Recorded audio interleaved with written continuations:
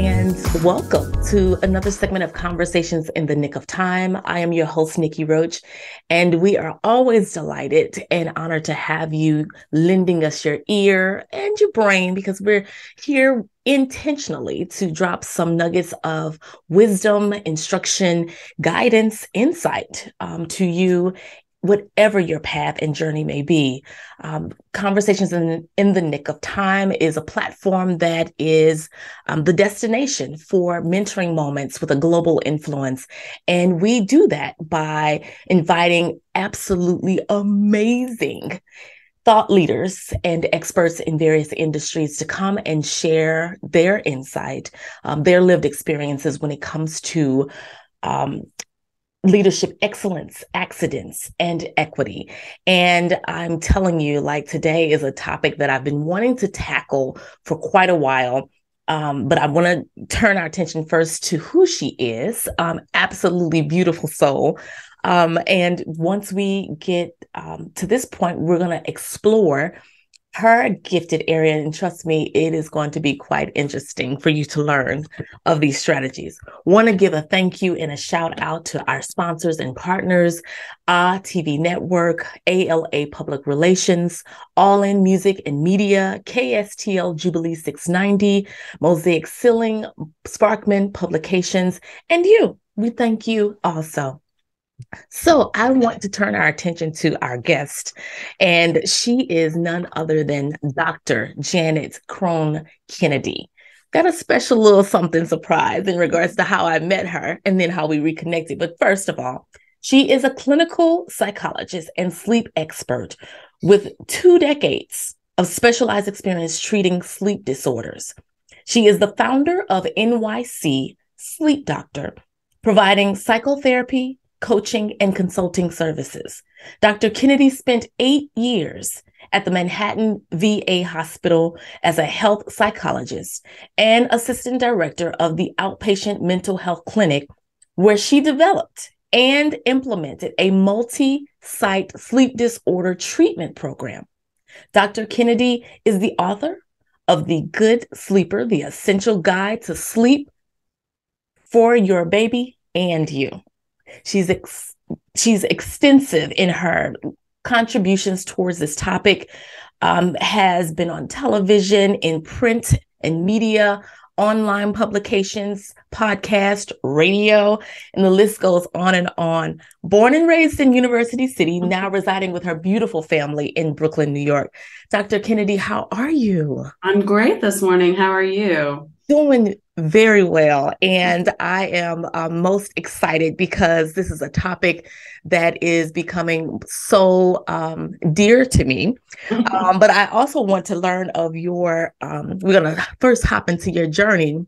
Sure. How you even arrived. Just a little background, though, what's interesting. For those who don't know, we graduated high school together. I think we were in alignment, 6th grade through 12th grade? Probably so. Yeah, I think so. Yeah, and I've not seen you since I know. a year.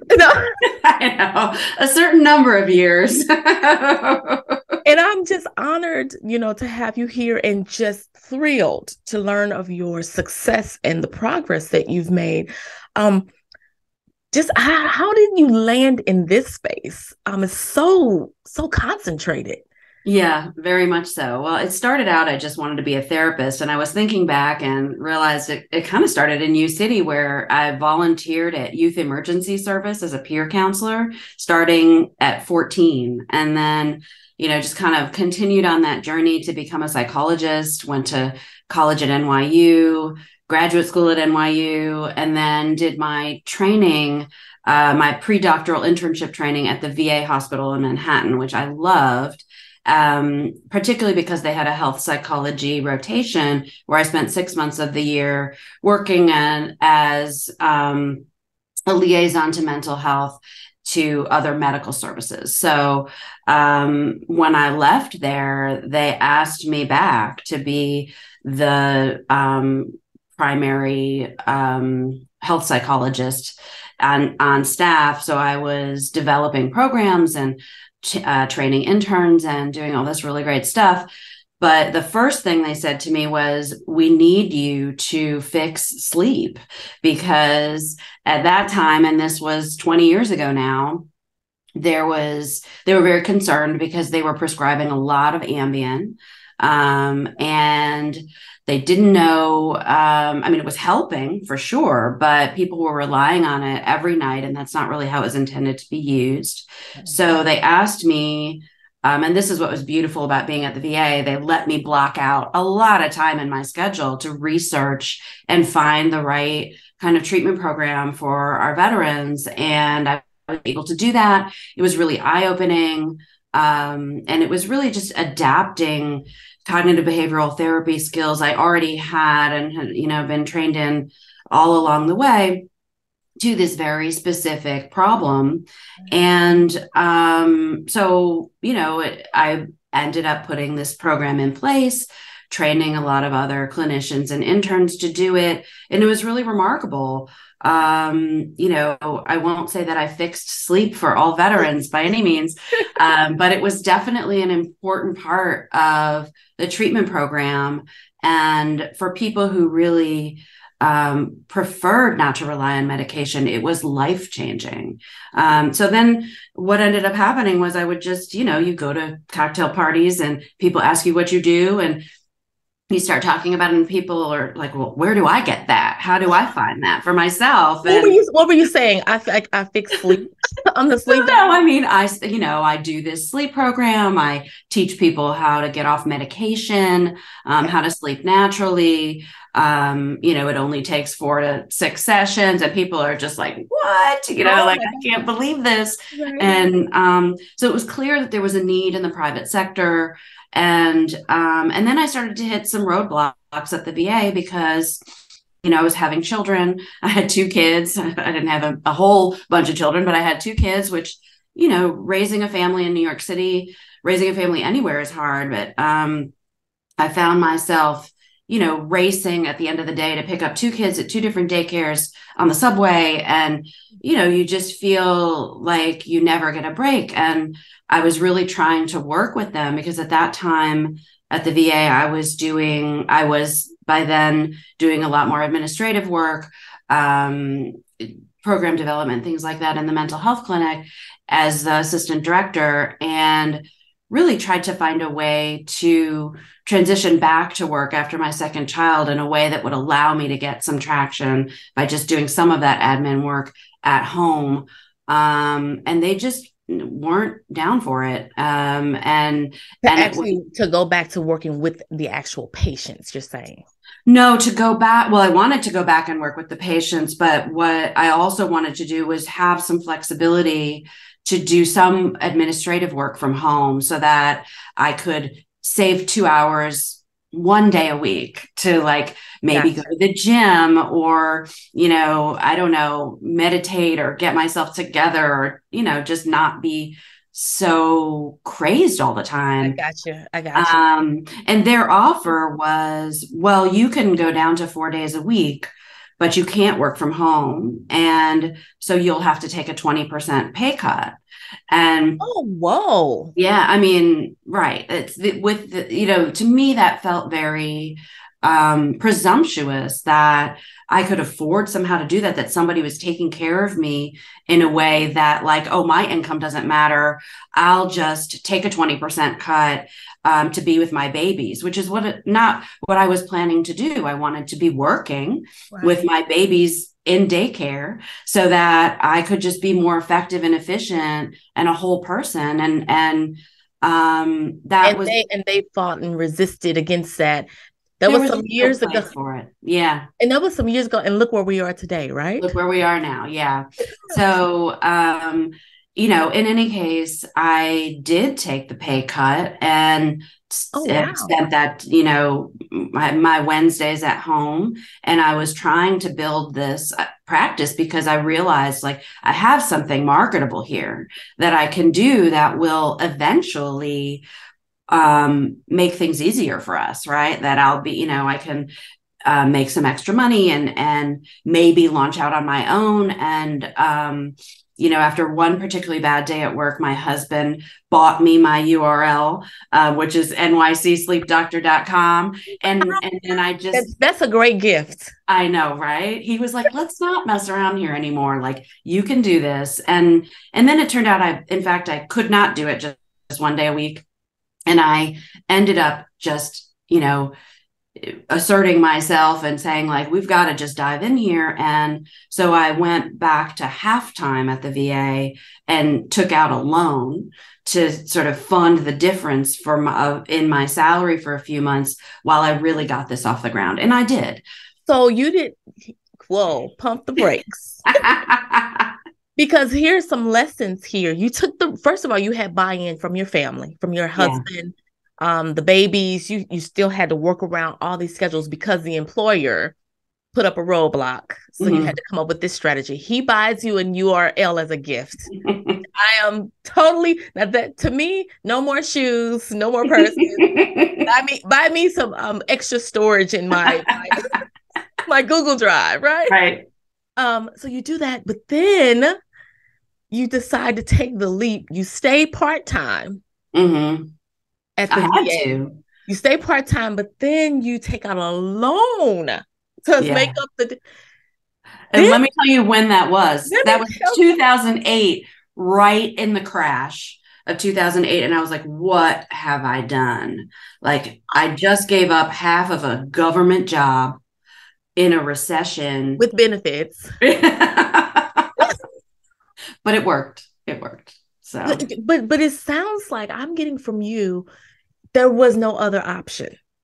It didn't feel like it. It really did not feel like it. And how old were your babies at the time? Because they were so young. Oh yeah, my daughter, my youngest, was 8 months old, and I had a 4-year-old. So it was crazy. And I was, everybody was like, oh, this will give you all this time. I was like, no, I was working harder, longer hours. I never, I was answering emails on weekends, all hours, because part of what I did when I first set out was I was to keep overhead low. I was going and doing home visits for parents with young babies and toddlers. And so I wasn't paying rent on an office, and I was only, just when I had the job, I was in it, and, so I was running around all over the city doing these home visits, and then with babies, not sleeping babies, and parents who were just in complete crisis. And then they would need me all the time as, they were getting things settled with their babies. So it wasn't like emergency room care, but it was like, people expected me to be available. So I never got to turn off. And, it was pretty grueling, but also really rewarding because it was my own, like if I was doing that for the man, then like don't think I would have felt so good about it. But I was really seeing this thing build, and I did all this like guerrilla marketing where I'd just go everywhere I went. I had flyers and postcards in my backpack, and would just, if there was a pediatrician's office, I'd go and like stick the thing up there. And I was, handing it out at doctors' offices to get adult patients to come see me. And I never paid for PR. And the biggest investment I made was my website, which was the best thing in the world. And just doing, back in the day, doing things like this, being, blogged about by somebody else, just helped my visibility online. And it just grew and grew to the point that after 3 years, I then had to take another leap and say, the VA is holding me back. I'm not able to grow my business the way it needs to grow with this halftime commitment. And so I finally left, which was bittersweet. I mean, I was certainly resentful at the sort of what felt like anti-feminist treatment. Yeah. And I, in fact, found out later that they allowed someone else to do the same thing I was asking for, which made me quite bitter. But I did hate letting go of working with the veterans because I loved that work, and it was extremely rewarding. It taught me so much. I felt like I was, doing something really important. And, I miss that.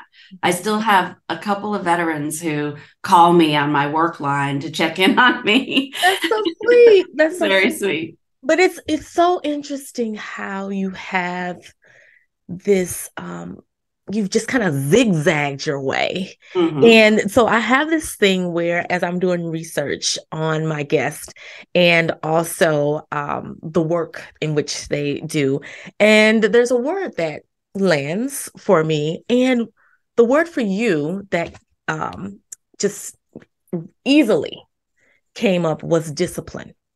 Mm. And so discipline is defined. It is a noun. It is in an action, also a verb. But the noun is control gained by enforcing obedience or order, orderly or prescribed conduct or pattern of behavior, training that corrects, molds, or perfects the mental faculties or moral character. And as a verb, to train or develop by instruction or exercise, especially in self-control.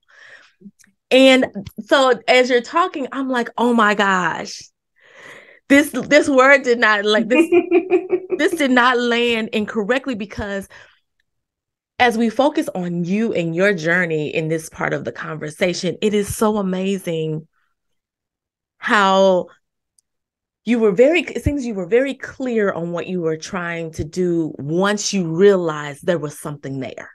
Mm-hmm. Because you were being sought out. And a lot of times we will say, oh, your gifts will make room for you. But sometimes we can be so busy in the doing Mm-hmm. and not being.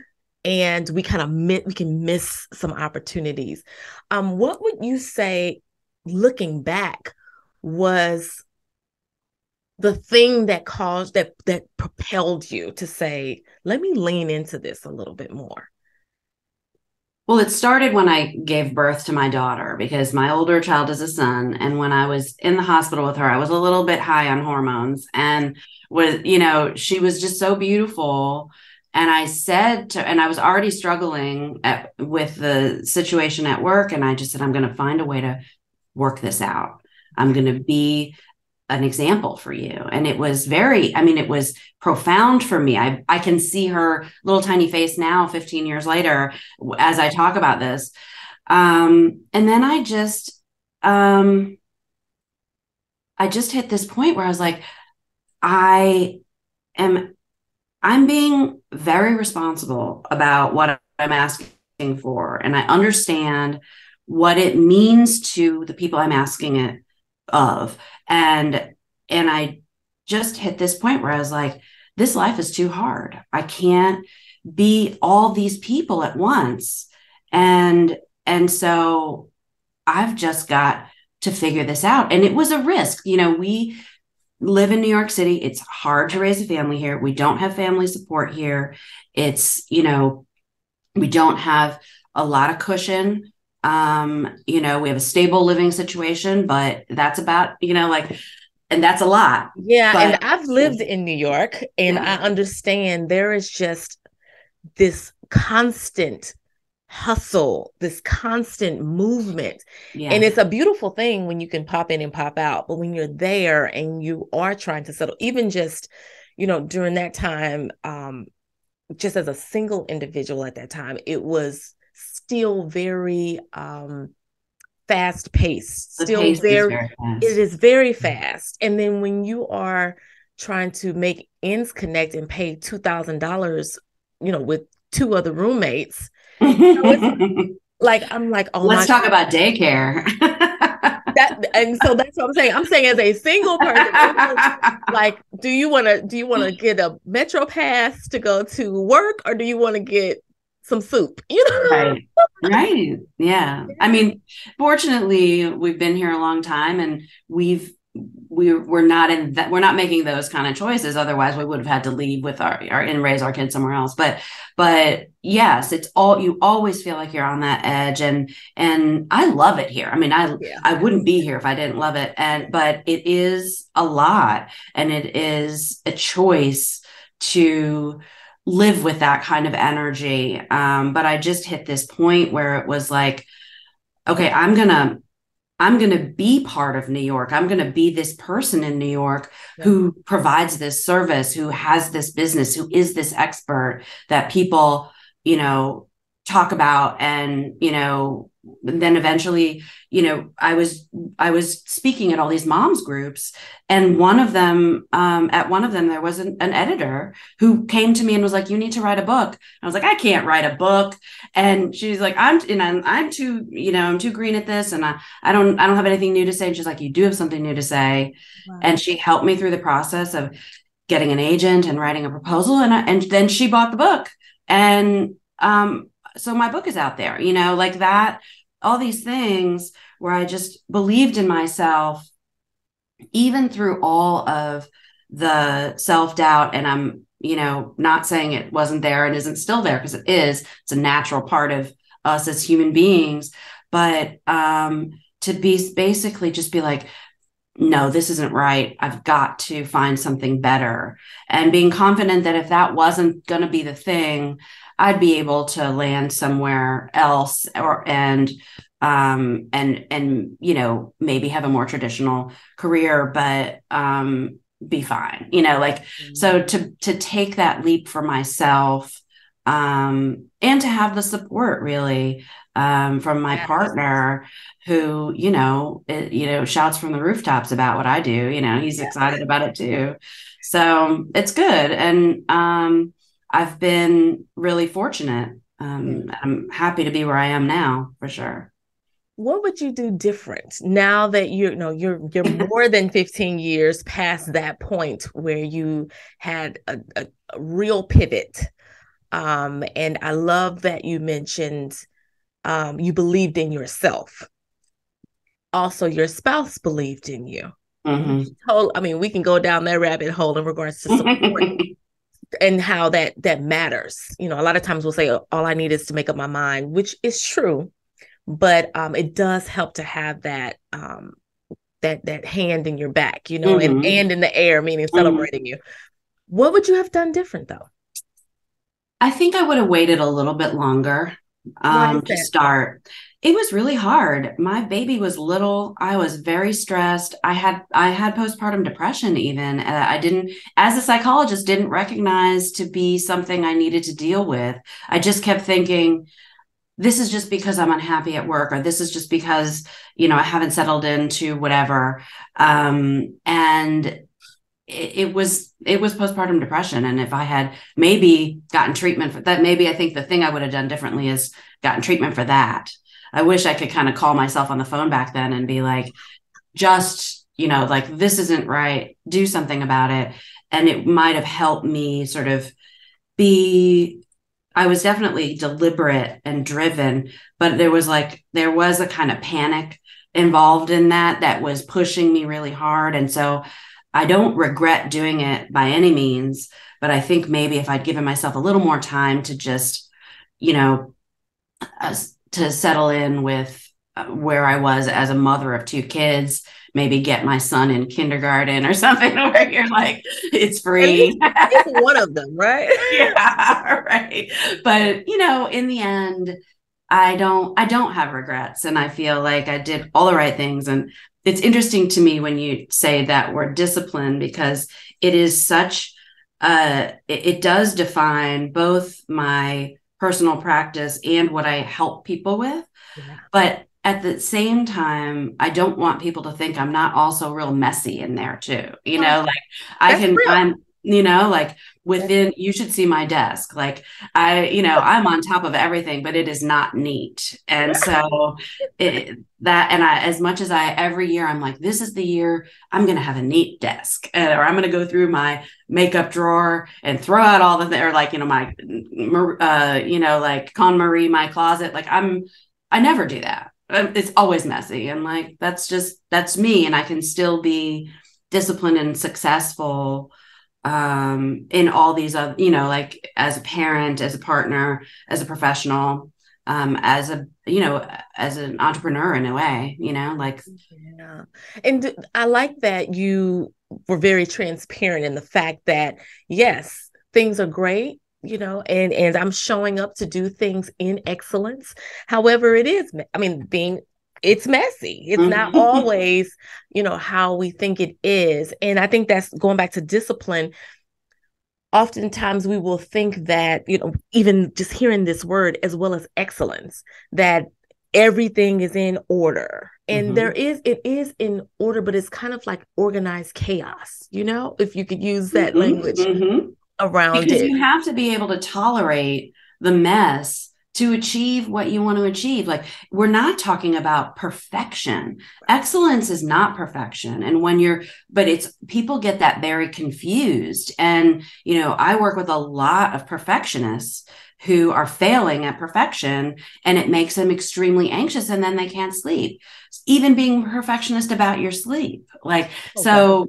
so, it's the idea of like, of having strong goals and believing in yourself and achieving and moving forward, but that involves flexibility as well, because you have to take what comes at you and say, okay, I'm going to make this from that. This isn't what I intended, but here comes this new path for me. I mean, I never set out to be a sleep doctor, and here I am. And and it's really important. Yeah. And so then you have this ability to position yourself, because I heard you say you never paid for PR, or you didn't pay for PR, at least getting started. And a lot of times we can get paralyzed in moving forward because we don't have certain things, especially when, well, now we have so much at our fingertips, but it was different even just 10 years ago. Yeah. We had access to.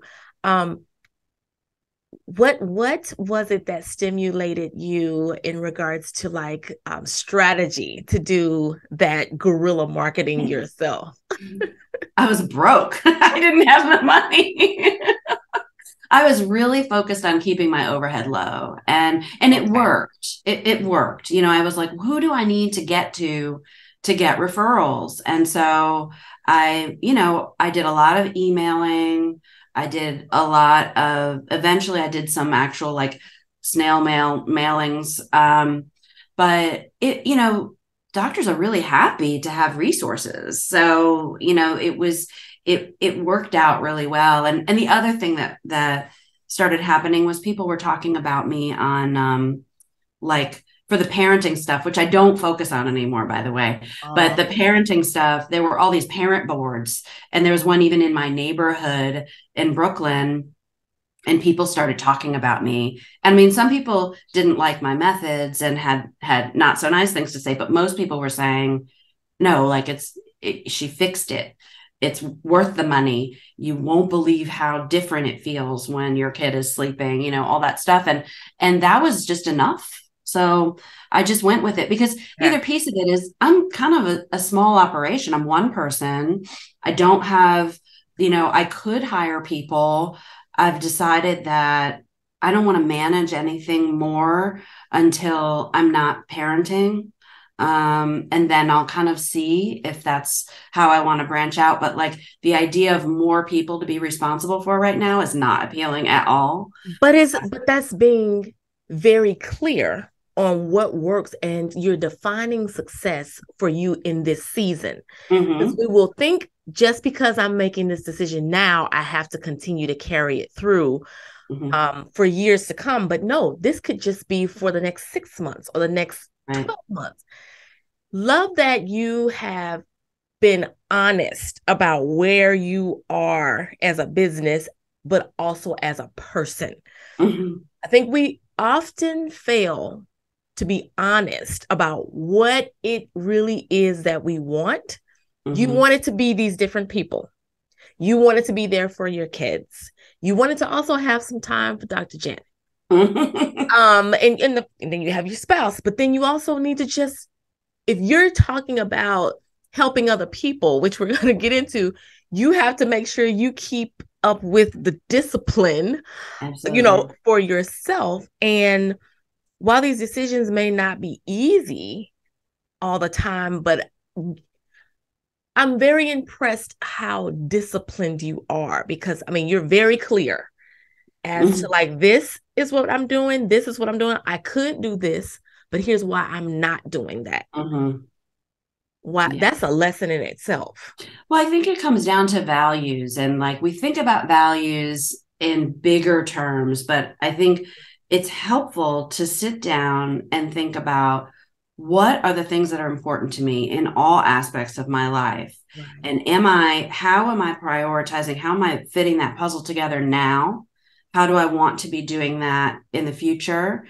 And so the idea of like valuing friendship, valuing success, or, valuing service, family, downtime, whatever, travel, spirituality, you name it. But like thinking about how your puzzle fits together, and making sure that you don't have to do everything perfectly, but that you're not neglecting something that's really important, because that's what leads to anxiety, depression, paralysis, you name it. And so having that balance of your values as your guide. And so you can say to yourself also, like, so for me, like, yes, building my business, and seeing where it can go, like that brings me a lot of joy. It's energy. Yeah. But right now, it also is, really important to me as I'm launching my children, through high school and getting into college, and that I have the headspace for that. Right. And I don't feel like I'm, somehow not present, even, not, and it's not even physically present, that it's mentally present, able to think about things. So for me, that's always on my mind. And I haven't always been thrilled with every sacrifice I've had to make in one or the other, but being attuned to it helps. Yeah. I am so excited to present Dr. Janet Krone Kennedy, who is the sleep doctor, the NYC sleep doctor, clinical psychologist, sleep specialist, founder, and author. So we're just excited to have her on, sharing with us more about her journey, as well as getting into some best practices regarding her area of expertise.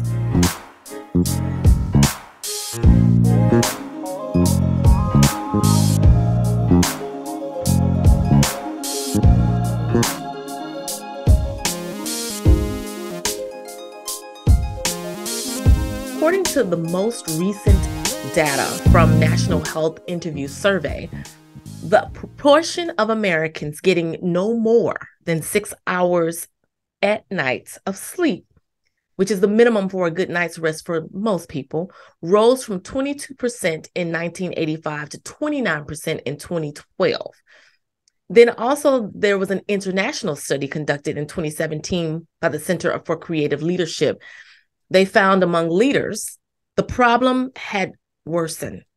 42% get 6 or fewer hours of shut-eye per night. Is it a myth that we really need the 8 hours?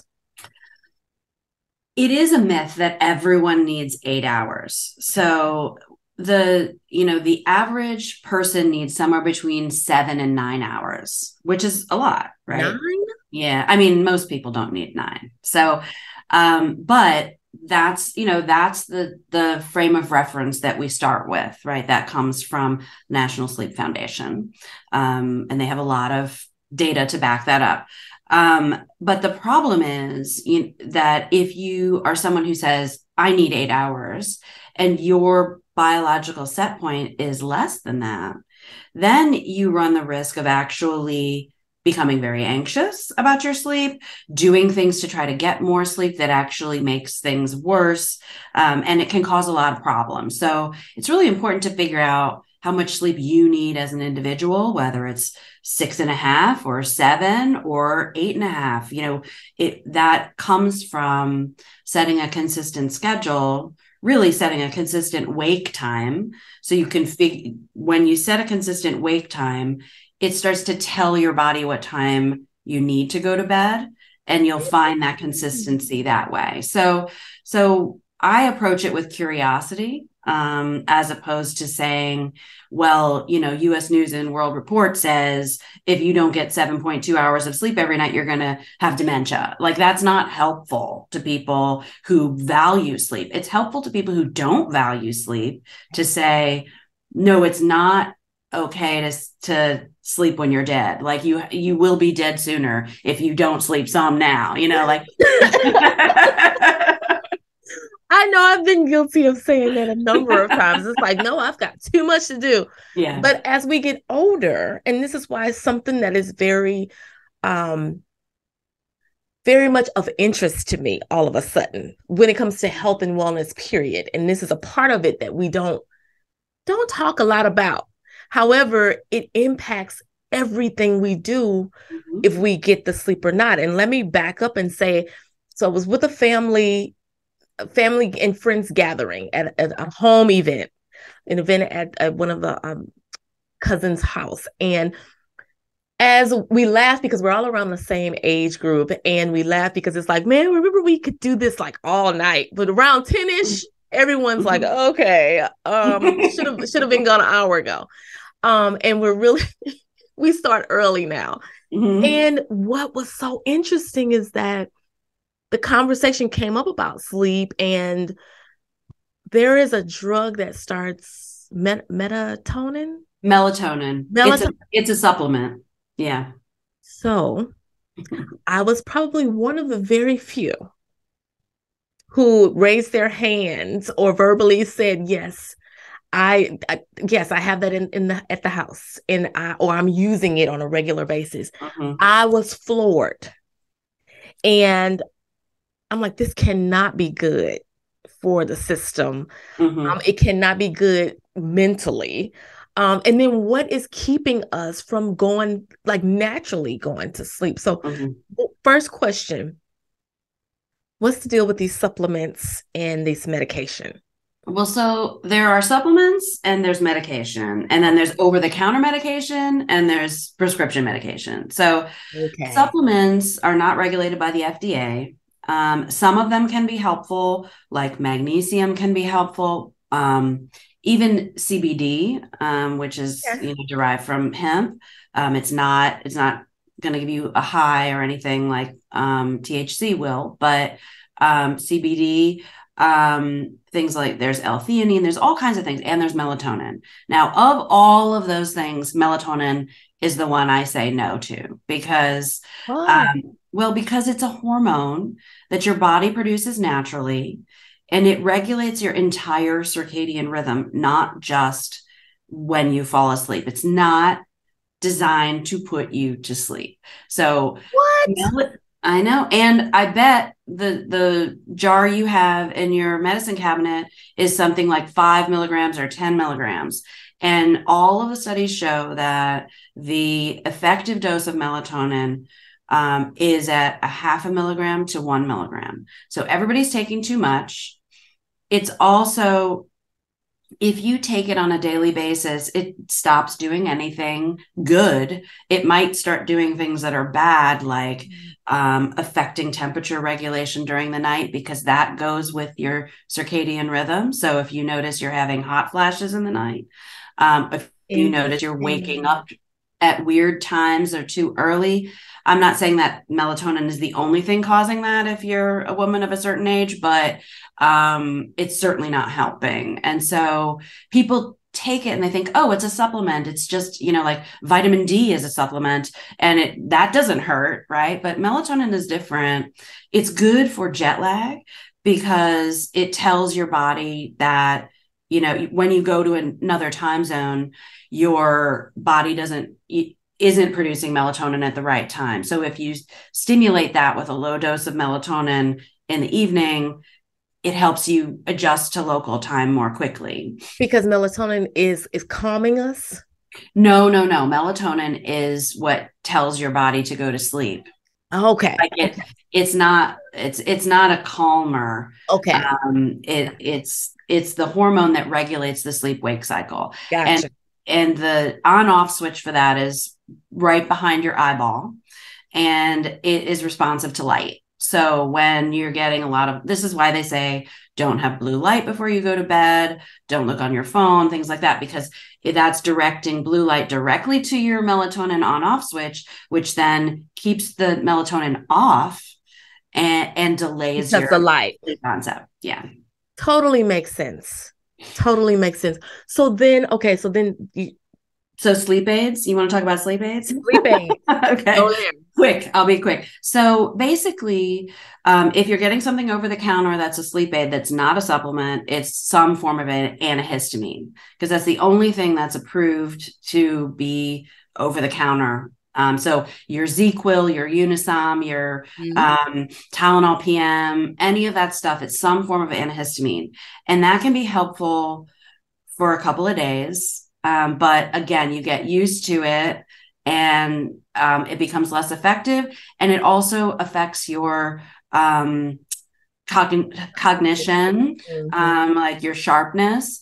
It affects your sleep architecture, which is the way that we travel between sleep cycles during the night. And it also dries you out. So that's over the counter. Prescription sleep aids range from things that address anxiety, like Xanax or Klonopin, which are highly addictive. Also, they do dramatically affect sleep architecture in ways that are not good long term. And then there are the ones like Ambien that are a different sort of that they're not true benzodiazepines like Xanax. But they have some of those qualities. So they're not as addictive physiologically, but anyone can get addicted to anything psychologically. So if you think you need to, knock on the door 3 times and pull your covers up and down 6 times to fall asleep, you're going to feel like you can't fall asleep if you don't do that. If you think you need to take Ambien to fall asleep, you're going to be, and you don't want to, you're going to be lying there struggling with whether you should take it, and that's going to activate you and keep you awake. So, I'm not against sleep aids for acute needs. Like, let's say you're under a tremendous amount of stress that's very short-lived, and you really want to be able to sleep, to stay on top of that. Like, I would support that if it was, a week maybe, or you've lost a loved one and that really profoundly affects your sleep. That might be a reason to take it occasionally to sort of make sure you don't accumulate a huge sleep debt. But when you're taking a sleep aid every night, you really should try to get some help to fix the actual problem, the underlying problem. And that's where I come in, because it's the medication treats the symptom of sleeplessness, but it doesn't fix the underlying issue, which could be anything from just doing the wrong things, like bad behavior or unhelpful behavior, or it could be anxiety or depression or because we don't always because we don't always realize that we're under stress. I know for myself, you get to the point to where there's a stress level that you think you're handling, and you think you're juggling successfully, but not knowing there are other effects that are happening, even though you think you have it under control. Not sleep is like a barometer for that, right? It's sort of it. I mean, not for everybody. Some people can sleep through anything, but very often, a sleep disruption is kind of an indication that, you're on the rocks a little bit. Yeah. So then we have all of these things that I'm sure many of us have been guilty of, whether it's a supplement, over the counter, prescribed, blue light at night.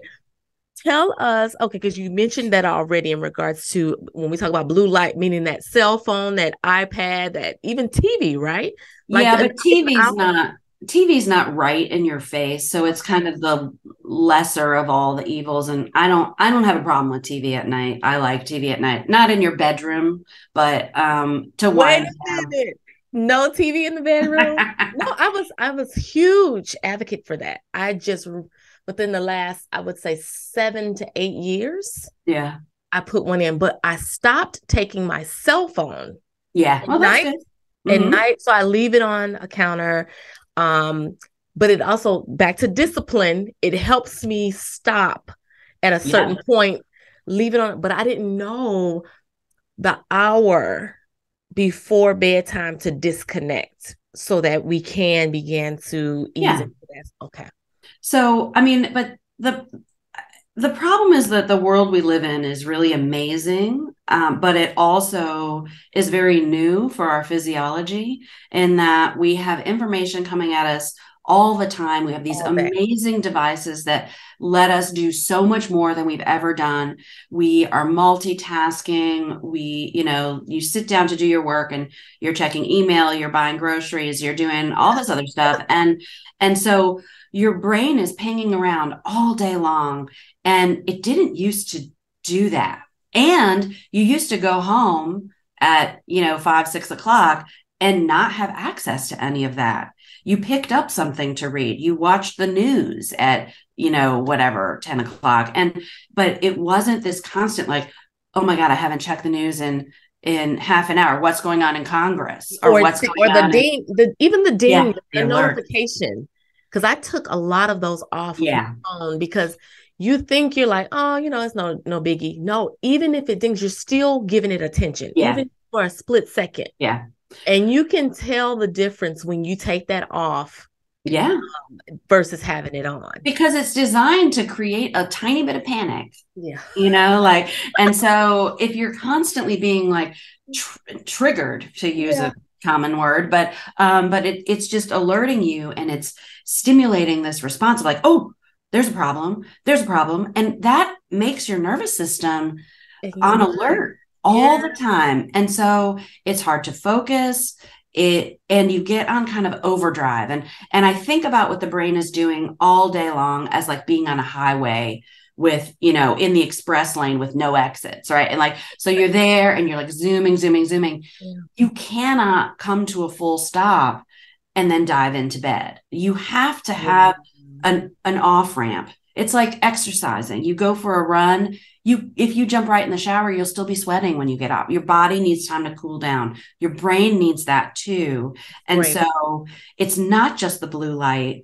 It's what all of this stuff represents. Yeah. It's every time that alert goes off, it's plugging you back into your day. You're only one click away from your bank balance or, like looking at somebody else living their best life, supposedly on social media, like all of these things that keep us plugged in when the body needs a chance to recognize that it's night and it's time for it to do this other thing.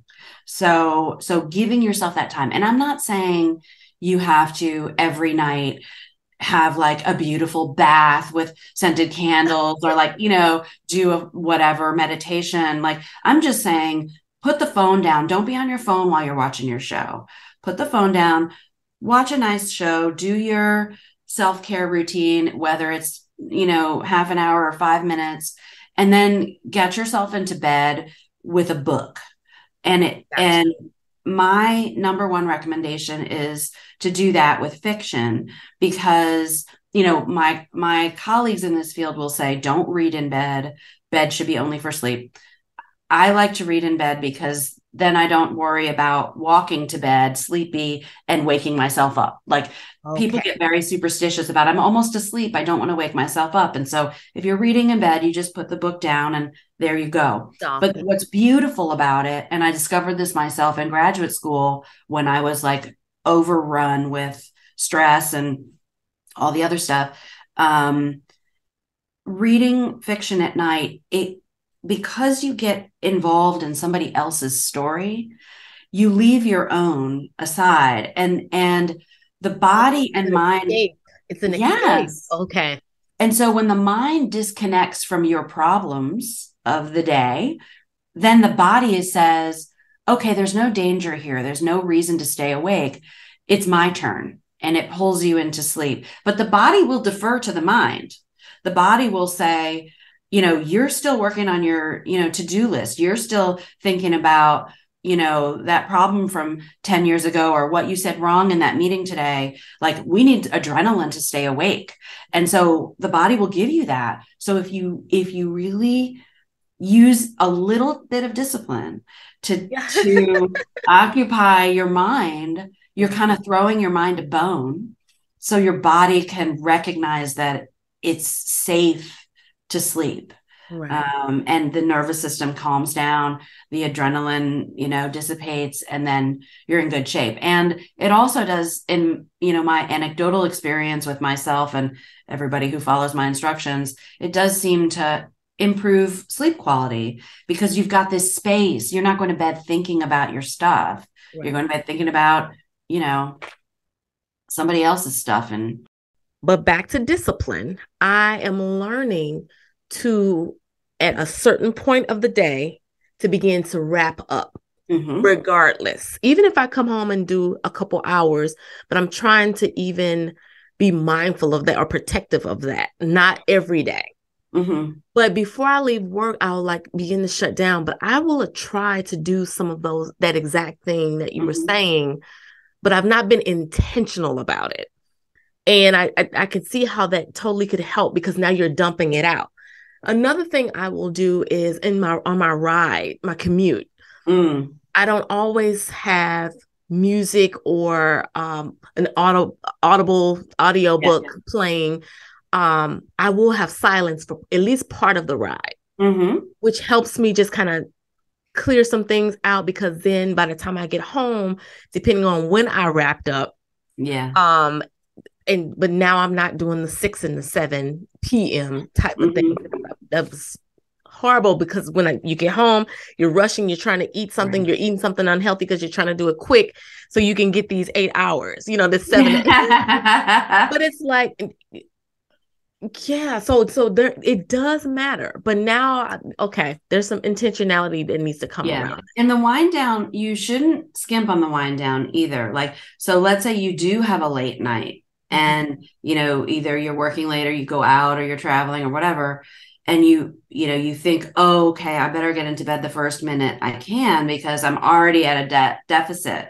But you will sleep better if you take that time to just kind of sit and let your mind and body settle, do what you need to do, and don't feel that pressure to race to bed, because sleep is never about just one night. It's about all the nights. Yeah. And so if you have a night that is short or bad, it's a data point, and you really need to kind of be able to take that in stride and say all right, my body can tolerate this data point, right? It knows how to rebound it. I'm healthy and it can handle that. But if instead you respond to that by saying oh, now I better, spend the whole day figuring out how I'm going to get a good night tonight, that applies all this pressure, and that pressure becomes anxiety, and then you're not sleeping. So it's that response. And I thank you for connecting this concept of mental health and wellness to sleep. And I know that I did find another article as we begin to wrap up, from the Sleep Foundation. And this was written by Jay Summer, a staff writer there. And she talks about these benefits of sleep. And not to go too deep in them, but it improves the mood, healthy heart, regulated blood sugar, improved mental function, restored immune system, stress relief, athletic performance, healthy weight maintenance are just a few of the things that were mentioned just by getting rest. Absolutely. And what's important when you look at that list is not to take that as a judgment on what you're doing, and not to look at that in a perfectionistic way, because perfectionism kills the, satisfactory. And what we are looking for is good enough most of the time. Yeah. And that's a hard thing for people, because we like things to be binary. We like it to be great, fantastic, perfect, or, fail. And that's not a healthy way to look at a lot of things, but it's not a healthy way to look at sleep. And so my philosophy is really, it's our job to protect sleep, in terms of allowing the time for it, and with healthy habits and a healthy attitude. And then we turn it over to the body to do this thing, because you can't make yourself sleep.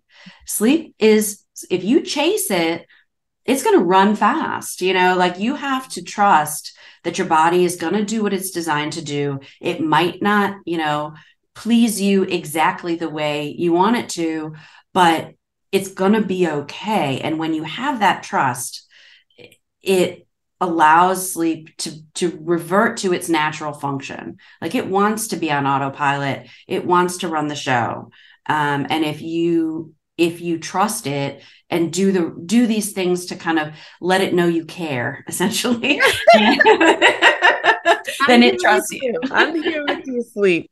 Yeah. But no, I mean, and that is a mentoring moment and statement that you're giving us in the nick of time, because the caring part, we may say that with our mouths, but with our actions, that back to that discipline, understanding is like mental first, and then the rest catches up with us in regards to making sure that rest is there. Because I mean, with this not resting, the rest of us can't rest, right? This being our brain, right? Yeah, absolutely. Absolutely. Yeah. Now tell us where we can find more about Dr. Jenny Krone Kennedy. My website is nycsleepdoctor.com. And I am on Instagram at nycsleepdoctor. I'm not a very frequent poster, but if I'm up to something interesting, you'll see it there. And LinkedIn as well. So wonderful. We will be sure to post that information. Dr. Kennedy, thank you so much for joining us. Definitely have to have you back, because I would be happy to. Yeah, I'm sure there will be more questions once this is observed by many. So we will be in touch. Want to thank each and every one of you for giving us your ear and your mind also. Now we've given you something to put in your hands to be of service to you, making sure that you're sleeping well, but also being healthy about your strategy and your discipline. Thank you so much. Don't forget, you already possess everything you need to be successful and to live it out as you define it. Go continue to show up and share out in the nick of time.